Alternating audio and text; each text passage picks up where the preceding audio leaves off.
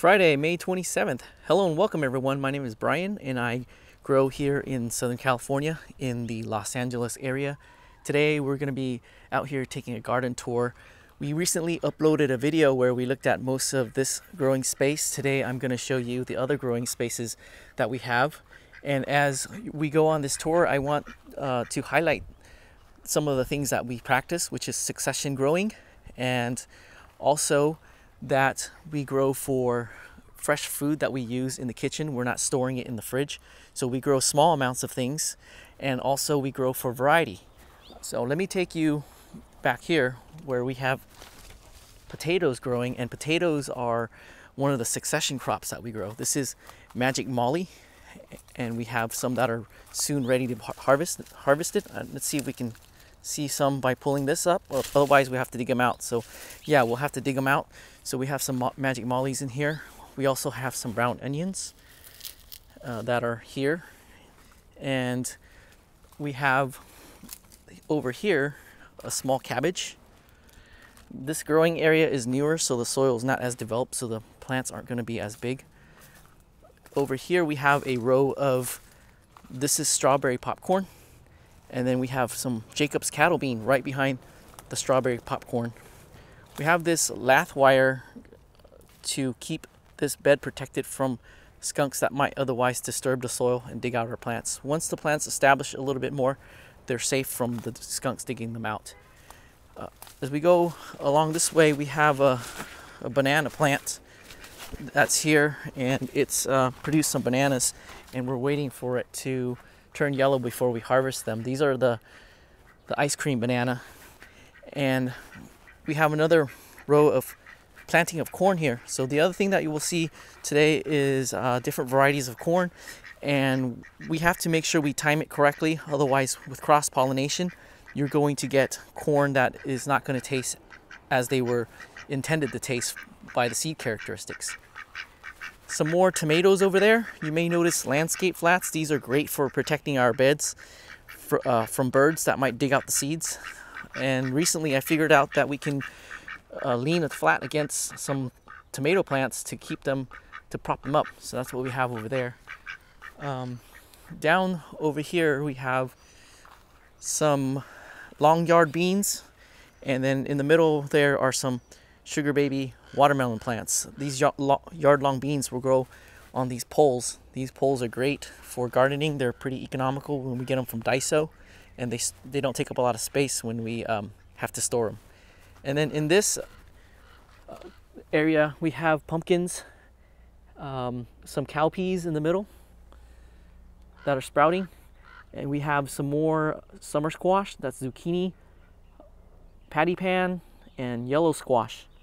We have this in a tunnel form to keep the chickens and ducks out of the bed.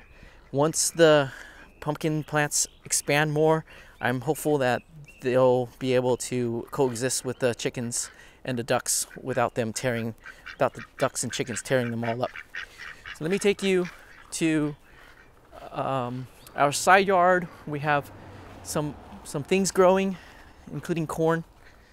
And that corn patch that we just saw, that is the super sweet corn. That's a hybrid corn. That's the type of corn you find at the market. Some of these corns are heirloom varieties, and these are the corn. These types of corns have different textures. Some corn that we grow, they're not sweet, like the popcorn, and some that are not sweet we grow as meal corn, so we can make tortillas or use them to make hominy. And with most of the corn, we can also feed it to our ducks and chickens. Here's another patch of corn. This is the same. This is the Vision XBR corn, I believe. It's Vision something. We have over there another pumpkin. This is the luxury. I think it's winter luxury. This is a new to us variety. It's a small pipe type pumpkin. So we have a couple plants growing and a bunch of volunteer peas. If you're wondering about these Christmas trees, this is also a way to protect the beds from being dug out. And then we have our various citrus trees here. There is a video on comparing the different blood oranges that was recently uploaded, so you don't have to go too far back. And you can find it in the Crazy About Citrus series. So we have some citruses here. And before I forget, this back row here, we have the poblano peppers. When they dry, they become ancho chili. And this area is newer. We have some poblanos. And then in the back, we have another type of pepper. That is the bell pepper. It's the same variety as this one. And this is the Eula Wonder bell pepper. We can see some forming. I don't know if you can see that. That one's forming. The Eula Wonder is a proven variety of bell peppers for the Southern California area. I've tried growing the California Wonder for many years and never got it to grow for me. I'm sure other growers in the area have had success with that. We have some herbs up here as well. Oregano. We got, this is za'atar. We have marjoram. There is a celery plant right there. And then various sages that are growing in the back over here as well. This is gynara. It's also known as a diabetes plant, so they're good for regulating diabetes. And we have this plant because I was at one point interested in medicinal plants, so we have that here. A sapote that we're waiting for fruit on, and more citrus trees. Here is a mulberry plant, and it makes these small mulberries. Let me see if I can find one for you. Here's one. It's not full size yet, but it'll swell up. And I found that we can grow a mulberry horizontally against the fence, which is great because mulberry trees can grow tall and shade everything out. So with that mulberry, we have a Pakistan mulberry here. This is grown from a cutting, and the plan is to have it grow along this fence. So let's go out in the front where we have more things growing. This is where we have a good amount of our crops growing. In this elevated bed here, we have a couple of my favorite type of watermelon growing. This is the Klondike striped blue ribbon watermelon. And right now it's looking good because the leaves are bigger than the size of my hand. That's a good indicator. So we got a couple plants there. We got some marigold that's there. In addition to succession planting, the other thing that I want to make note is that in Southern California, our climate is very arid and the sun is very intense during the warm months. So you'll notice that you probably can't see the soil, and that's by design. We want to plant very densely. The dense planting will act as a living mulch for the soil, and then plants transpire. That's their way of sweating. When they transpire, the water evaporates and it creates a cooling effect. So this buffers against our notorious heat waves where most people have issues during those days. Our plants can get over them, and you'll see some plants that you might not otherwise see growing during this time of the year, like the brassicas. So let's go over there. These are some brassicas. These are the leafy type. You have some Tokyo Becana here. We got some rapini, some bok choy. So they're all there, and that is a dense sowing from seeds that we collected. One thing about growing and saving your own seeds is you have so much that you just throw out, and you don't have to worry about coming in thinning them out, or if you didn't sow enough. So that's what we have. Here is another succession planting of the potatoes. So let me take you back this way where we have more potatoes. So we grow for enough, like I said, when we do succession planting, for the meal. So we're not growing fields of potatoes, but rather a handful or two at a time. So this is the russet potato. Earlier we saw the Magic Molly, and then the ones that you saw in the grow bag here, that is a fingerling potato.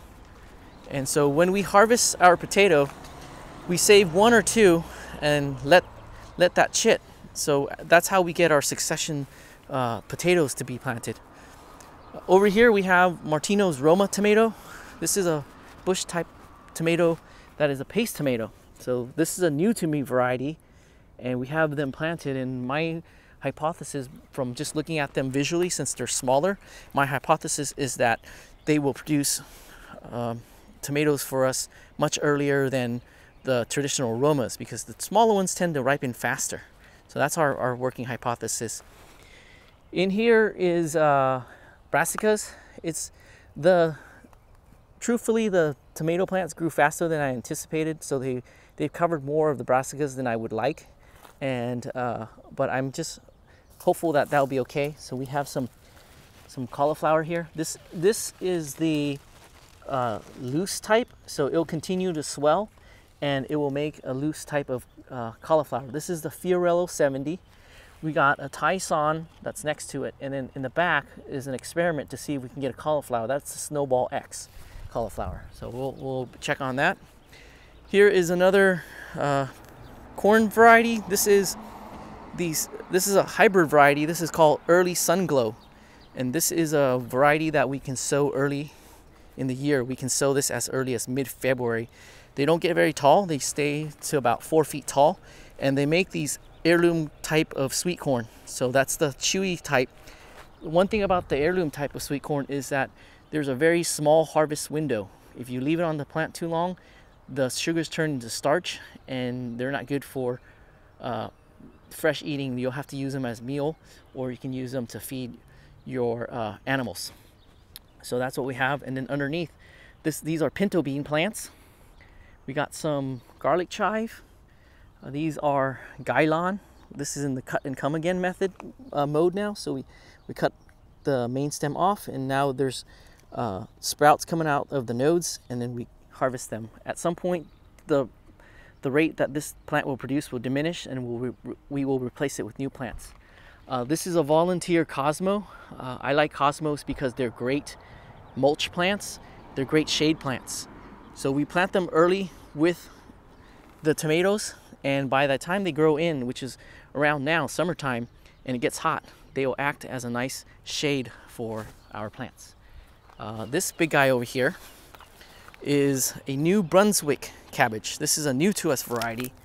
So we have this New Brunswick cabbage, and I hope to make a garden to table dish for you. We're gonna make Chinese or Cantonese borscht, and we'll use all the ingredients from our garden. We have this cabbage, we have tomatoes, we have onions, we have potatoes, we have celery, and the like. We're not going to go down that way because we may go down that way depending on time. Here is another type of corn. This is the Japonica striped maize, and this one I like growing for the variegated leaves. It makes a corn that is not sweet, and we can use the corn for cooking, but most often we use it to feed our ducks with. So that's what we have. And then we have a Violet de Bordeaux fig there.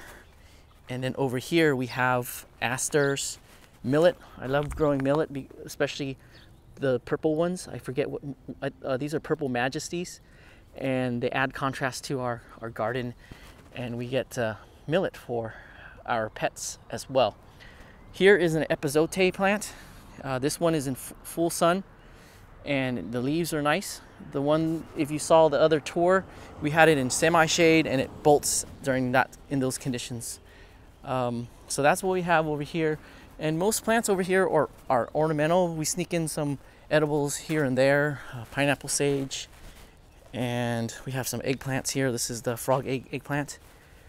We have some other herbs like the rosemary. We also have some, what are they called? Artichokes that are in bloom. But forgive me, I was just messing around by sticking flowers inside on them. We have another row of the Japonica striped maize corn here. So for these guys, we're not going after the corn, but after the leaves, so we can plant them in the native soil and not worry about them being stunted, because that's what they are right now. They're stunted.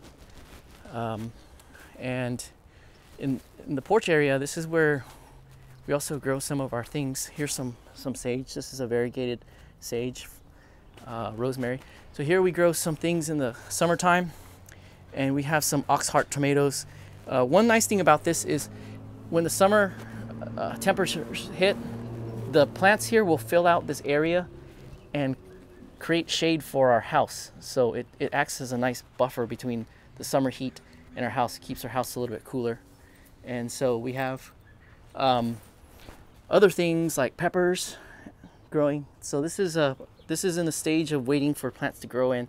And once it grows in, it fills out more and it looks a little bit nicer than it is right now. Especially we have some bare dirt right here.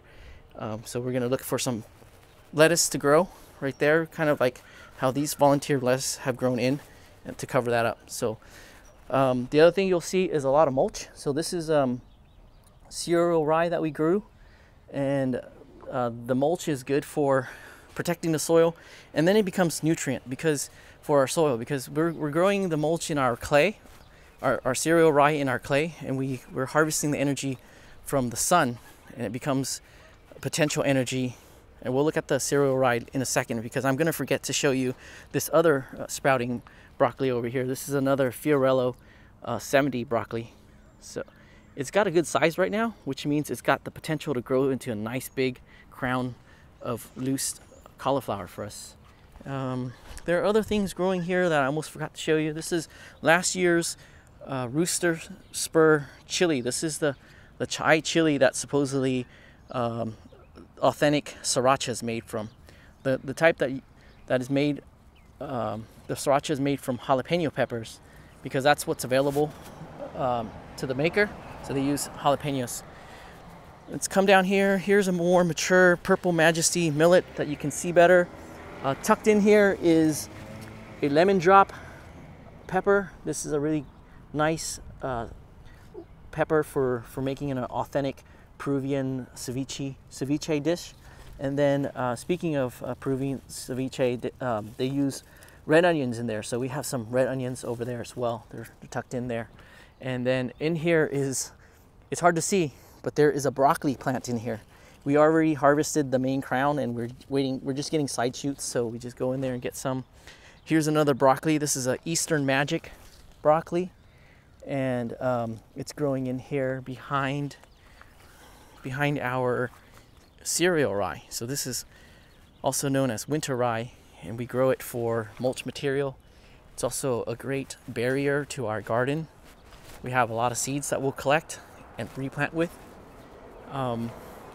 We also have bearded iris. This is planted here as a edging so that we don't have erosion. You can use plastic guards, but we're planting that. And we have some African blue basil that's right here. And right now I'm shaping it into more of a kidney shape, so that we have a firethorn bush. I'm trying to shape it into some very asymmetric shape as well. And then here is the front growing area. One of the themes out here is a closed loop. So everything we try to use whatever we have on hand and materials that we have on our property. So you'll see a lot of that. You'll see us use plants as edging for borders to keep erosion out, or to slow down erosion. We also use other plants as mulch. So this is a mulch pile of chard. I found that chard is a great green manure mulch material. They can grow in poor soils like clay. So during the rainy months, they grow out here. This about, I would say, 2 to 4 foot section between the sidewalk and our property. We don't irrigate. We irrigate everything from over there. So over here, this is more natural. And the idea is that when we irrigate here, someone's going to leach over, and then these plants can use them. If we irrigate here, we're going to lose everything. We're going to lose the water over there, so we don't irrigate. So we plan accordingly and plant accordingly.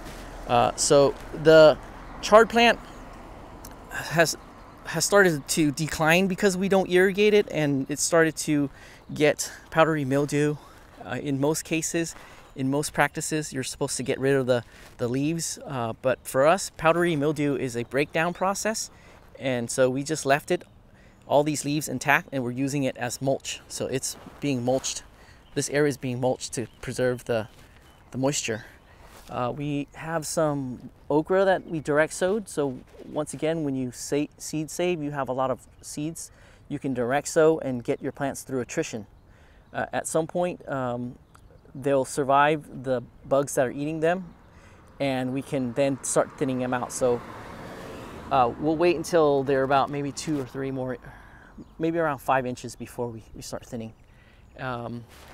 Another thing that we have that we grow with mainly rainwater or artichokes. So you'll see a lot of them. These artichoke plants act as a nice hedge during the winter time. So it delineates our growing area, and also it provides us with artichokes. And you may notice that there are a lot of artichokes this year, or the flowers.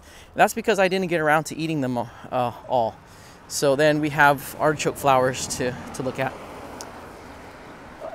So here's a chard plant. Here's an illustration of it. It's a really great green manure type of plant, and they're great for feeding to our pets as well. We have chickens, ducks, and rabbits. The tortoises don't like it too much. This is a dazzling blue kale. This is a new to me variety. I like plants that have blue and purples, and so when I saw this seed available, I was very drawn to it. So that's why we have some out here. And then this one is a daylily. This is the wild type. So daylilies have been hybridized. This is the wild variety, and in Chinese cultures, these buds here, you would pick these off and you dry them, and then you would use them in cooking. The most common dish is hot and sour soup. So you'll see that sometimes they go so far as to tie them into a knot. So if you find that in your hot and sour soup, you've got a fancy bowl. Here are some corn. More corn. This is a new to us variety. It's called purple pozole. So it's a giant corn that's about the size of my thumb here. Not my thumb, but my thumb nail. And these are great for making hominy. So we're gonna see how that grows. Here's some comfrey. This is a very typical permaculture plant. In dry Southern California, they're not as prolific and not as impactful as the chard, because this is the comfrey is a great water sucking plant.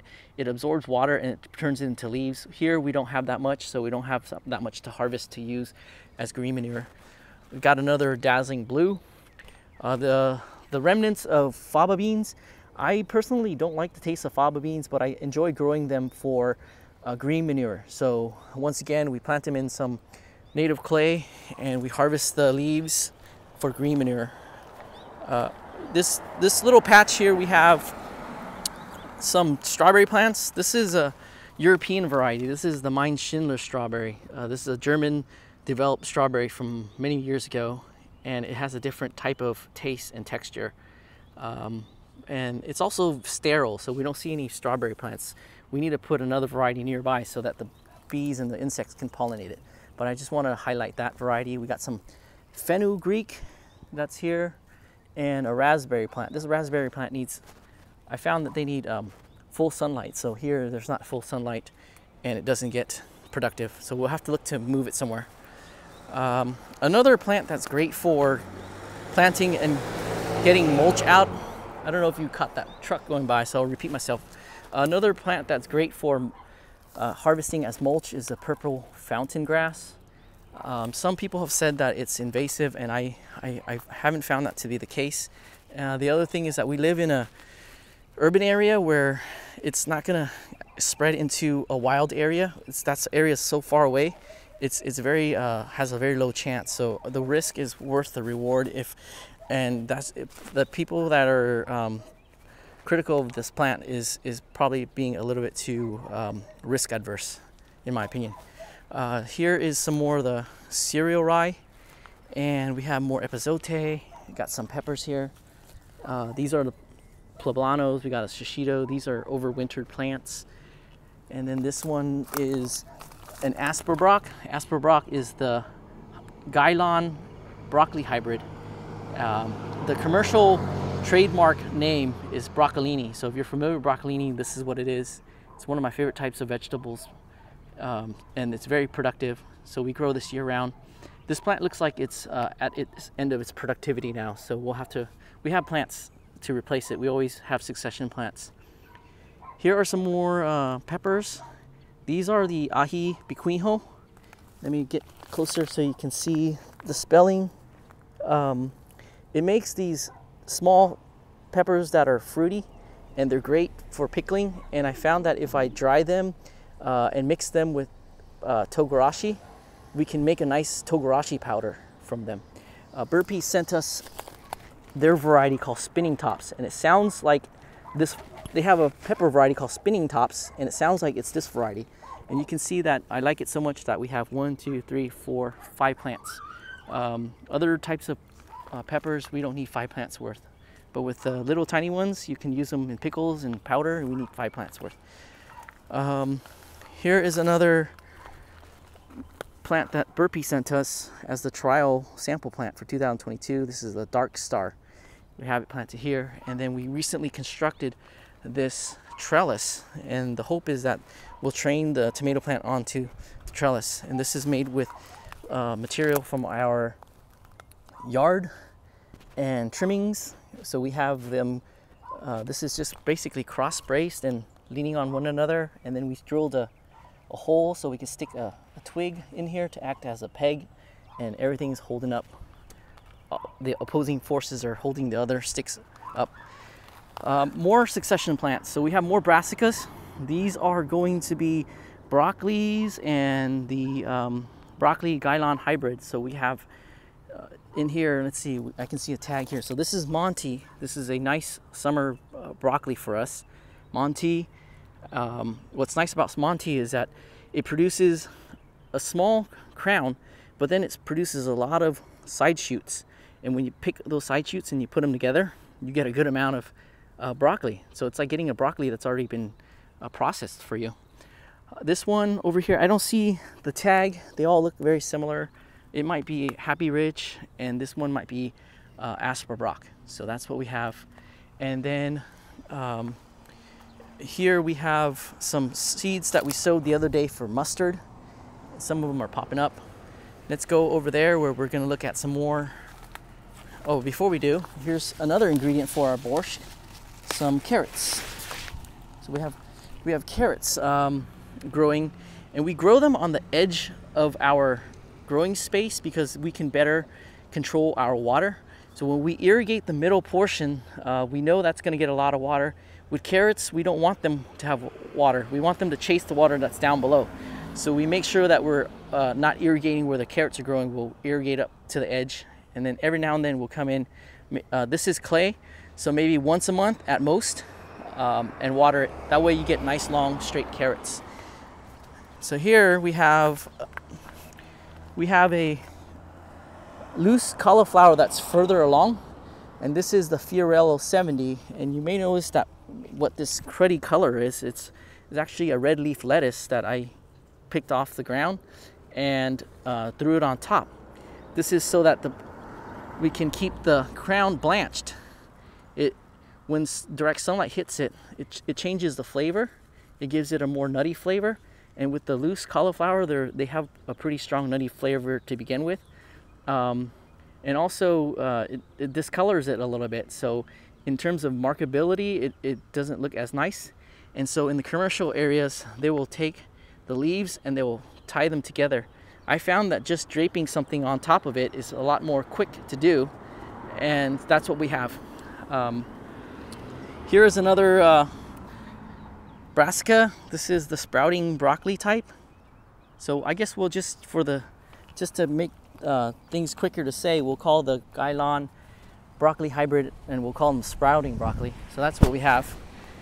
Here is a lemon tree. This variety is called a Genoa lemon, and this is something that we got because I'm after authentic ingredients, and from research, this is the closest lemon I can find to the lemon they use in Peruvian ceviche.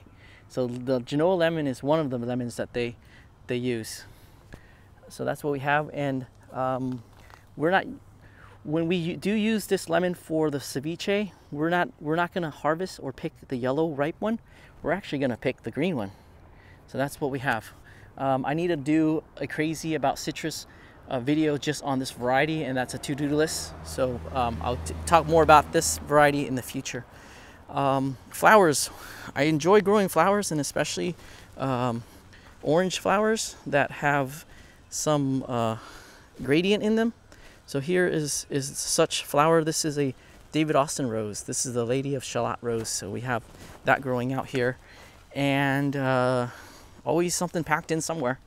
Got some parsley here. here's another look at the red onions, and the variety is Cabernet. This is a hybrid variety. So those are the red hybrid onions. Pardon the odd jump on the screen here. The video camera stops videos after half an hour, so we reached that point and it stopped it. So we'll continue on here. We have some more pepper plants. These are paprika, and the variety is Magyar. We have a good number of plants because we're hoping to make our own paprika powder. So that's what we have over here. The other day, right in front of the okra that we saw earlier, we sowed some glass gem corn. So we're hoping to see some glass gem corn from that sowing. And this is another small growing area. We have some volunteer cilantro, more of the faba beans, plants that we'll collect as green manure and mulch.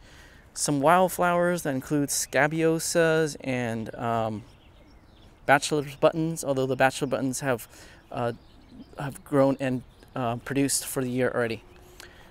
One of the things that when looking at our garden tour is that you may notice that we grow a lot of our plants in the ground, and our plants where we have in containers, they're filled with soil that has been amended, and it's predominantly clay soil.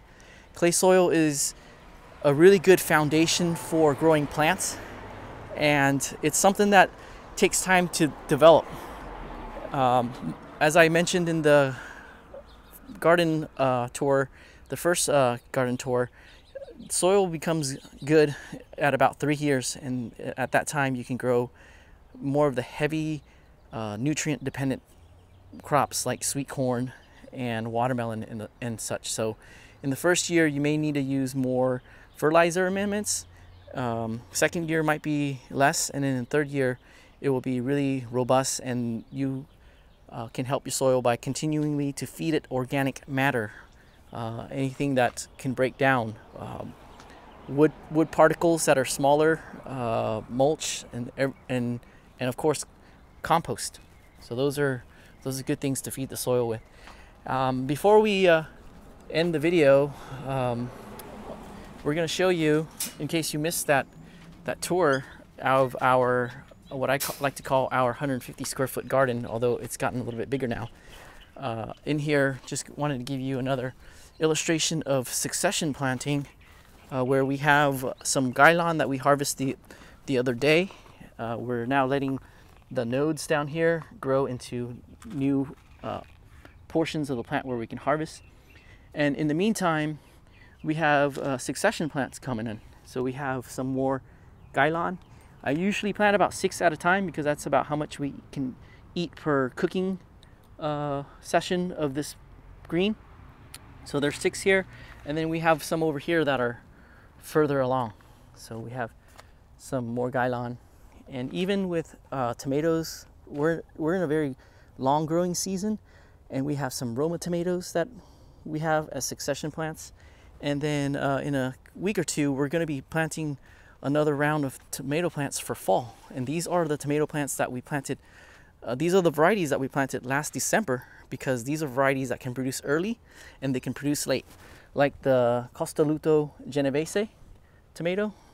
So the sun's coming out now, it's harder to see, but we have an amazing crop this year. It makes up for last year's lackluster crop. Last year was the first year we grew it, and we had a lackluster harvest there. They weren't as big and as prolific as what we have today. So that's pretty much our tour today, and a good representation of how we grow here in Southern California.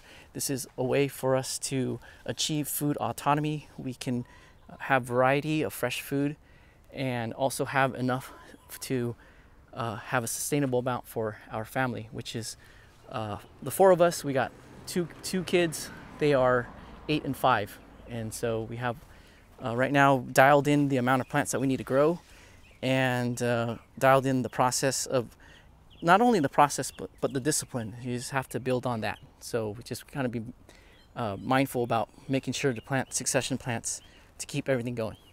So that's going to be it with our tour today. Thanks for coming out. This is a very in-depth tour. There was a lot of show, and I hope I kept some of the details brief and it was enjoyable, and hope to see you in future videos and garden updates and other topics. Thanks for watching, and have a wonderful day.